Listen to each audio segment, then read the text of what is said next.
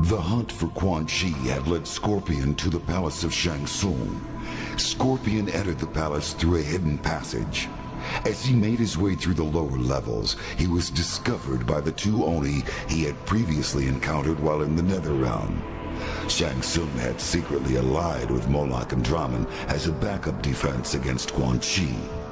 The two Oni had been hidden in an underground chamber and were periodically fed mortals to keep them satisfied.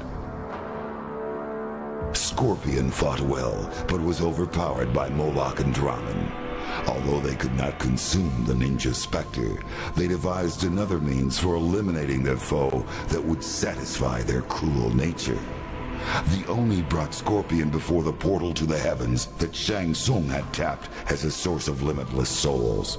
They hurled him into the Solnado, and his hellspawn body was ripped apart by the purity of that realm.